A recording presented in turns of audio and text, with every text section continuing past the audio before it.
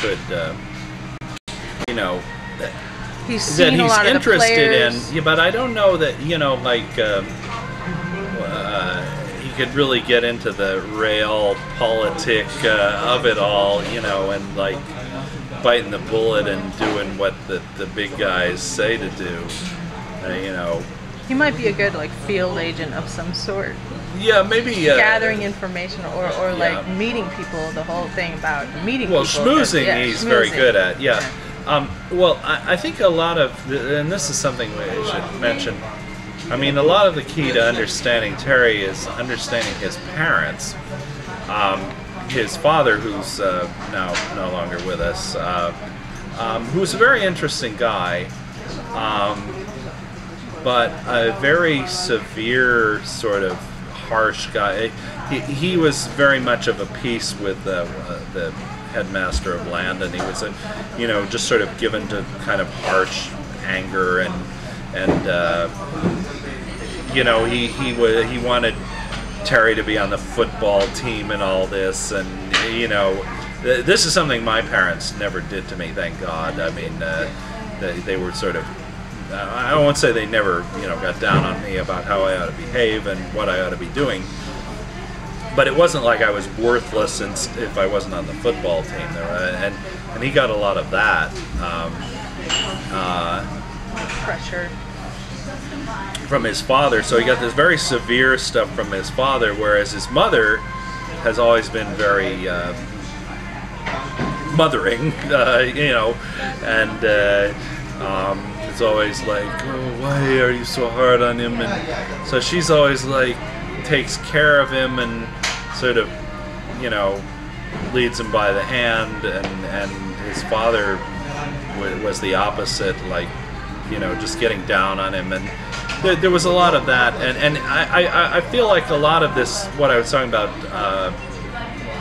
you know, these exercises in failure are also sort of exercises in trying to get his father's approval, which of course now he'll never get because his father's dead, and you know, or maybe to go against what his father wanted in a way. Well, that too. I mean, that's the flip side of it too. To fail at that, you know, I don't know. It's just these strange exercises in some sort of futility. Yeah, it seems like, in a way, women to him are they serve kind of a savior role as well as very much so. Temptation role. Yeah, well, I mean, Catholic I think it's thing. just a sort of a natural, you know. I mean, he is half French after all, right? But I think he's interested in women the same way any healthy guy who isn't gay is interested in women too. Wasn't he interested in men sometimes? I think he's had some episodes in that department, but I don't think that's his primary.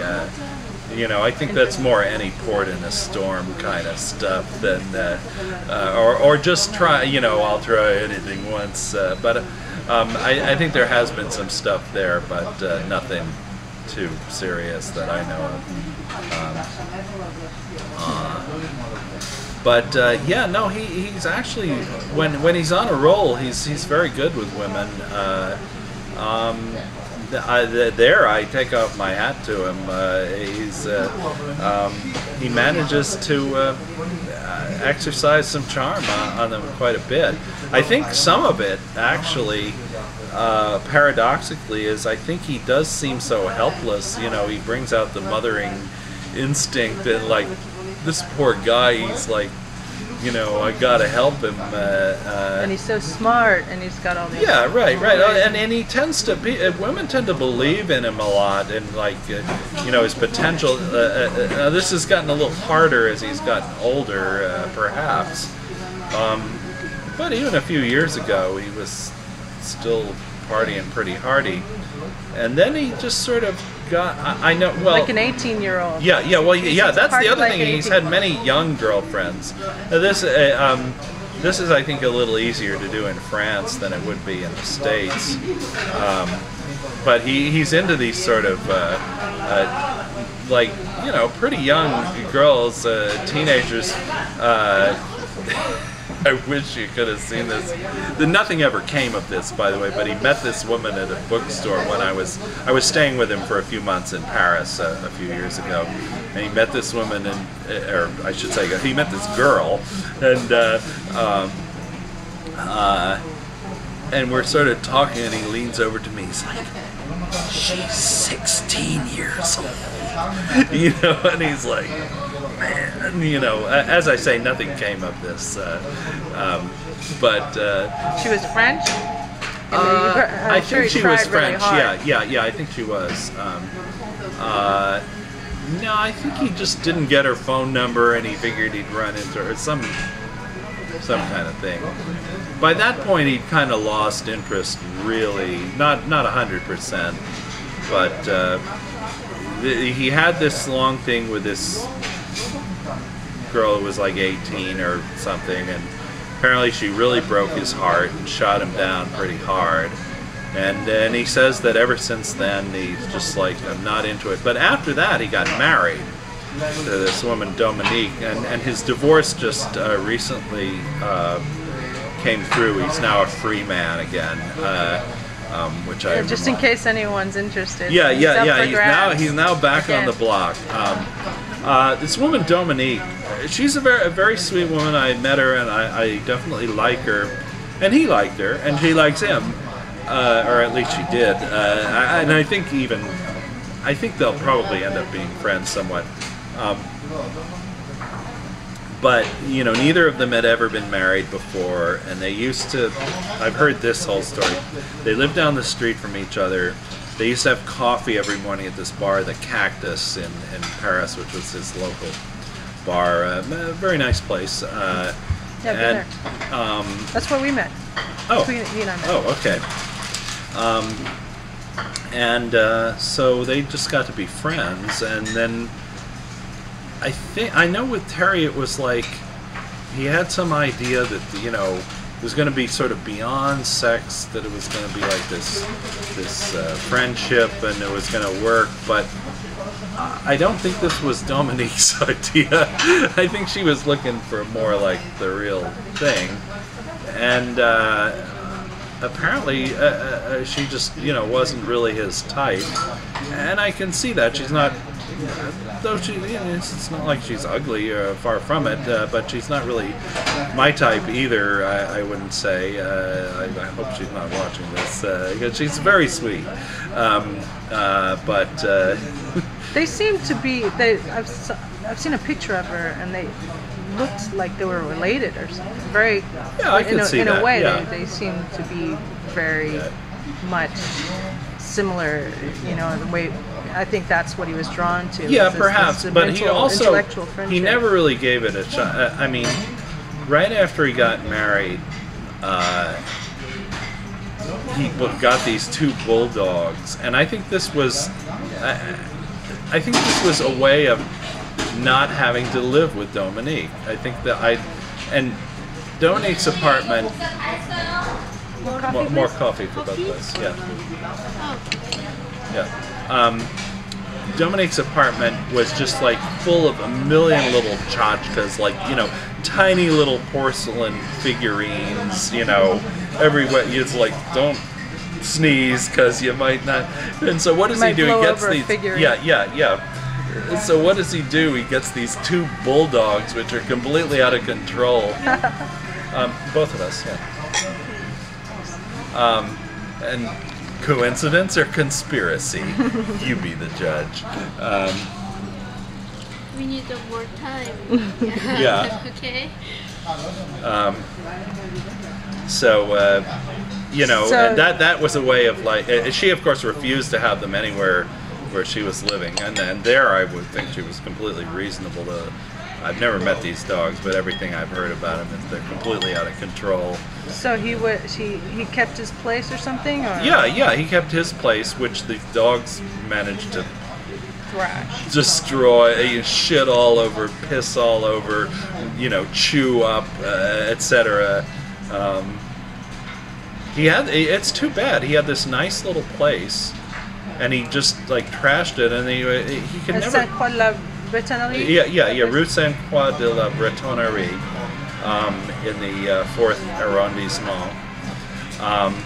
But he never really liked that apartment. He was always going on and on about how terrible it is. I, of course, a New Yorker, I'm like, what are you talking about? This is a great place. It's a great spot. It was kind of small, though. Yeah, it was, but it was livable. Yeah. You know, it had this loft bed. It, you know, had a balcony. I mean, you could do a lot worse. In Paris, you could certainly, and now he has. See, now he's got a place, but it's tiny compared to that one. Now he was like, I'm just gonna move down with my mother for a month or two, and the minute he said this, I was like, no, this is gonna last for a long time, and it has. And he's struggling to get out of it and get a place of his own again. You know, and like actually he had it all together, and he just sort of trashed it. And he didn't get that he was just going to end up living with his mother for a long time. Where he lives with his mother is a place called Champ Robert. It's a very lovely place in the country in central France. It's near, the nearest town is called Saint-Honoré-le-Bain, but it's not in a town. It's like this little hamlet about 10 miles from the nearest town. So it's like there are a few other farmhouses near there. It's just like absolutely in the middle of nowhere, which is lovely. But it's like, you know, it's him and his mother in this place, and how does he score some hash out there? Well, he must either have friends bring it from Paris or get it when he's in Paris. I don't know that he's too into smoking at this point. I think he does now and then, but I think cigarettes are, of course, always his major vice. And, you know, wine, women. I guess. Yeah, well, not so many women lately. I think he might be back. As I say, his life has always had these long periods of isolation followed by party dude mode. So there's no reason why he couldn't get back into that again. What about his writing career? He's had somewhat of a writing career. He wrote a bunch of feature articles for the Washington Post magazine. He also had an article published in Hustler under a pseudonym recently, like a feature article, and I think he sold another one to them. So, you know, those are like both serious markets, and they made decent money for those. It's few and far between, and they're good. I mean, this article in Hustler is on like the prostitutes of Paris, which he extensively researched, but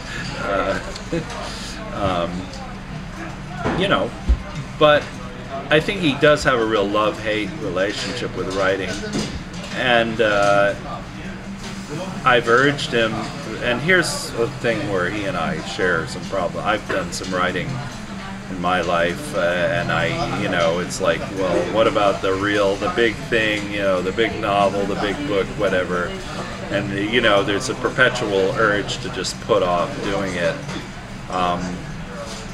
This I trace back to Landon a lot. It sort of developed a real love-hate relationship with writing for me. Because one thing Landon did, it made you write a great deal, but it made you write a bunch of bullshit.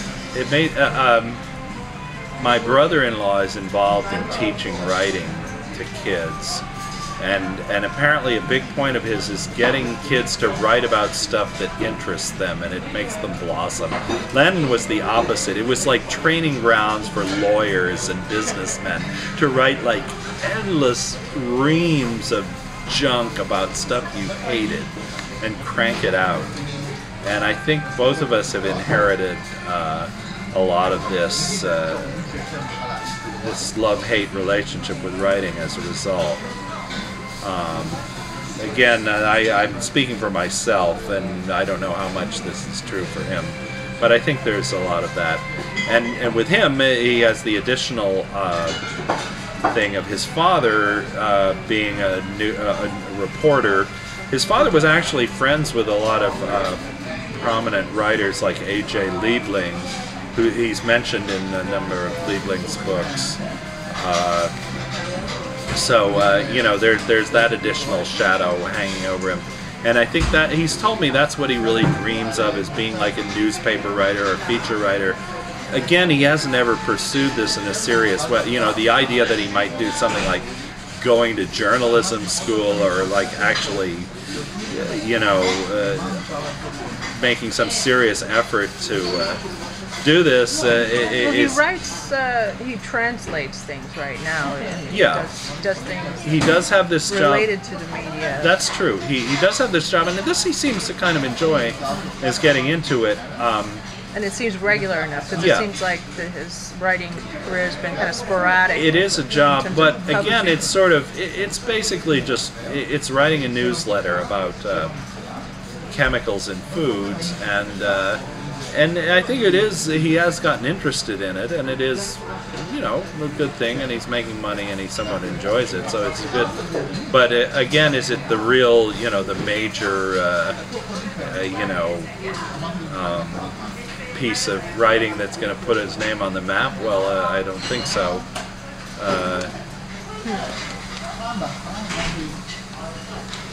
So, I mean, you know, I've known the guy my whole life. I could go on and on. You could just draw me out on many incidents. What interests me, why are you interested in making a film about him? I guess so. If you tell me that, perhaps it might direct me a little bit. Well, I always thought that following him around for a week or so, I think you would see more. I think he does more in a week than most people do in 10 years. I think he does sometimes. You know, having lived with him for long periods of time, either having him crash on my place or my crashing at his place, sometimes he does a lot, sometimes he doesn't do much. There are these, you know, periods of withdrawal followed by periods of frenzied activity. So you might have to just catch him in the frenzied time, and when will that be next? I don't know. He does seem to be on an upswing a little bit. One thing, he has been taking this medication, which I forget what, but apparently it is working pretty well to stabilize him compared to how he used to be. But he still doesn't have a lot of social skills in terms of like taking care of himself, or he doesn't want to have them. So there's still a lot of problems. And as I say, I think a lot of his illness is brought on by not taking care of basic needs. So it is a sort of there is a certain cycle of, you know, having to be grounded, which is not too grounded. What do you think about, say, in like 5 or 10 years? Do you think you'll be doing pretty much the same thing, like going back and forth? Or? I don't know. That's a good question. I mean, the thing I worry about, you know, his mother is in her 80s. She's had a stroke, although she seems pretty healthy at the moment. But I hate to say it because I really dig his mother. But you know, she's not going to live forever. His father's already gone, and when he's on his own without his mother, I think he could have a pretty hard landing. I mean, hopefully she'll live many years to come. I do hope so, because I like her a lot. But you know, let's be real. You think he would still live out in the countryside, or? Well, I think his brother's going to end up with that house. His brother's very favored, I think, by his mother. Which one, the artist? Yeah, and I think this is a bone of contention. The last time I saw his brother was when it was my one visit out there to the country, and we're having lunch, and Terry he had his problems then. He was on some sort of medication where he was really speedy. Oh man, I wish you could have seen him. Thank God he got off this stuff. He actually wasn't living with his mother. He was living at this little sort of cabin. It was like the the caretaker's shack at this huge chateau. I mean, something, you know, certainly centuries old. You know, it was like right up this street, like this little tiny, you know, French car in front of this like gigantic thing straight out of, you know, the time of Louis XIV or something. And so he's in this little cabin right down the grounds there. You know, like the groundskeeper. Marquee. Well, he wasn't the groundskeeper, but it was like the groundskeeper's shack that this, you know, marquee or whatever allowed him to live in through knowing his family.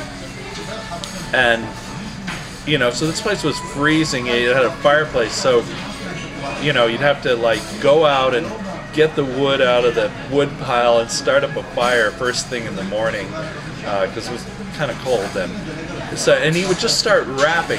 Well, you know, from that time until the embers are dying late at night and you're sort of nodding off, you know, just non-stop rap, which I could only occasionally get a word in edgewise. This is not his usual mode. This is like due to something he was taking. But so I'm having, we went over to his mother's house for lunch, and Lawrence, his brother, is there. And Terry, but he was kind of calm, then he was just saying something, and Lawrence is just sitting there like, all right, that's enough pee-pee diarrhea. and his poor mother's just like, Lawrence, please, you know, and so just sort of this very acrimonious atmosphere. That's the last I saw of Lawrence, actually. He was a little out to lunch at that point. But yeah, no, I think Lawrence is going to end up with a house. I'm not sure. And Terry may finally just have to take care of himself. God help him. So he's been staying in the shack then, not in oh yeah, that was so long ago. He stays in his mother's house now. Was that a matter of choice? That's what he wanted to do, is live in the shack? No, I think she just. I'm not sure what the story was on that. They may have just. I think maybe because Lawrence was living there too, and they weren't getting along or something. Now he has some other place too. I'm not sure why that was, but she just got in this place, and that was, of course, in the middle of nowhere too. Is he still on the French dole? Yeah, as far as I know. So he could still feasibly go back to Paris and live there. Yeah, I mean, I could live on the amount of money he makes, frugally, but I could do it. But he's like, I can't do it, you know. And he's trying to get a place to get. I mean, he has this little apartment. Now he wants to get a big one. I don't know. Yeah, I mean, you know, you have an apartment, you gotta have a job to pay the rent. It's like unfortunate, but that's the way it is. Have you ever worried that about his health, like he was going to run himself into the ground? Oh yeah, totally. I mean, the guy, you know, smokes 1 million cigarettes. He's overweight. I mean, I'm contending with some of these problems myself. Again, I just had a visit to the doctor, and my blood pressure is up a little bit, and I gotta do some serious lifestyle changes myself. But my lungs are in good shape. You know, it's not good for it. He doesn't live very healthy. He doesn't eat healthy. He doesn't exercise. You know, it's, as my doctor said to me, a sitting duck. And I think he would probably say the same thing to him. He used to be, he's never been one for exercise. But he used to take long walks, and he used to actually get somewhat exercise just from being so hyper. Walking around town. Yeah, but the cigarette thing is starting to weigh in on him. I think, you know, a doctor friend of mine has explained that you sort of have this extra lung capacity, and you just think there's more and more of it, and then it's gone. And then it starts to really, and I'm sure he must have reached that point by now. So whereas he used to take these long walks, now he's like, whoa, slow down, and. Have you noticed him change a lot over the years, or has he pretty much stayed the same? Well, sure. Cycles? In many ways, he's very much the same as when he was in his teens. I mean, physically, he's a lot more deteriorated, as are we all, I'm afraid.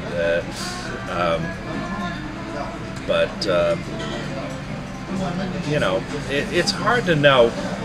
There's a certain point at this age where you just sort of have to change your way of living a little bit, or you're just going to go down the tubes. It's just aging. It's a natural thing.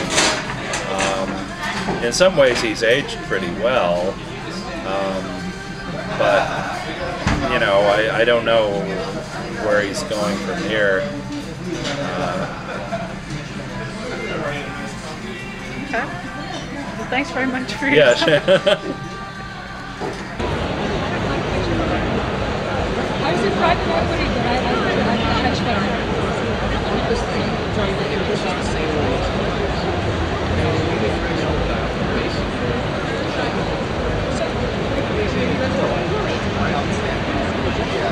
You work for UBS? What area?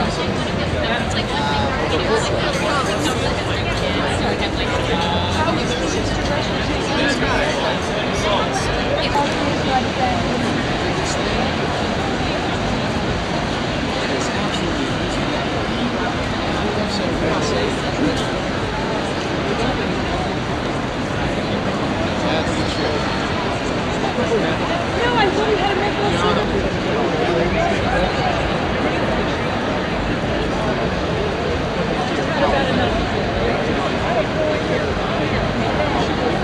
you always say that.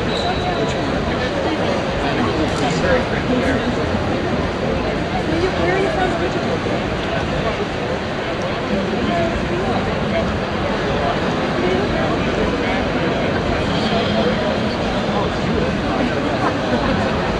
I like reading shit that he writes. He writes some good shit. He said, no.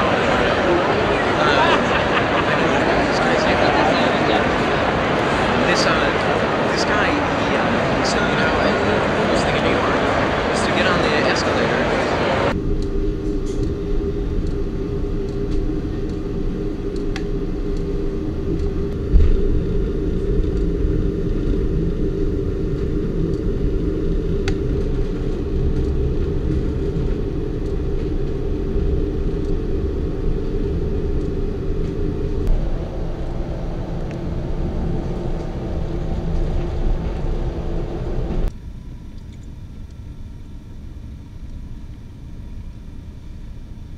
So is that a llama or is that a deer? Chewing on somebody's shrubbery. It's an ostrich.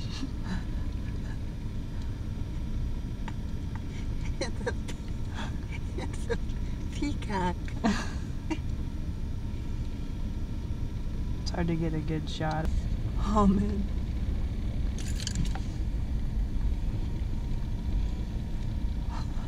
Poor deer. So pretty.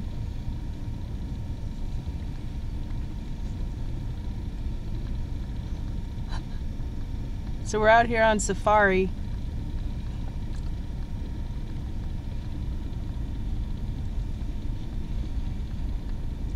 What are they, a pair?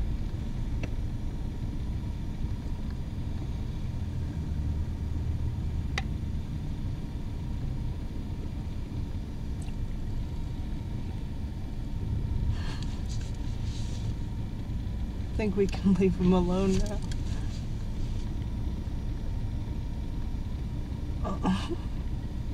Aren't they pretty?